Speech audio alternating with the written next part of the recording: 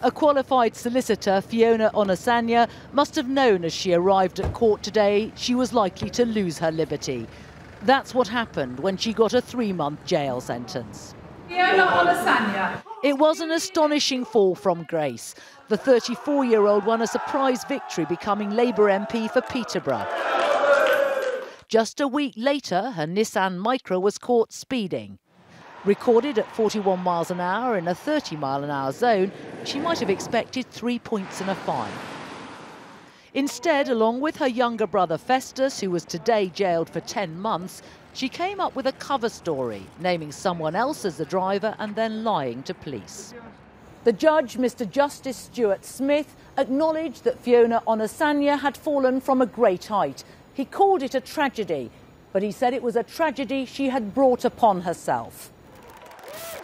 Despite being found guilty and expelled from the Labour Party, Miss Onasanya is refusing to resign, saying the £77,000 salary is her only income.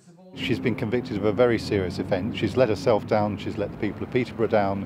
What she should do, stand down as an MP and allow us to go ahead and elect a new Member of Parliament. Voters in Peterborough can force the issue if more than 10%, that's about 8,000 of them, sign a petition calling for a by-election, almost certainly spelling the end of Fiona Onasanya's short political career. Juliet Bremner, ITV News.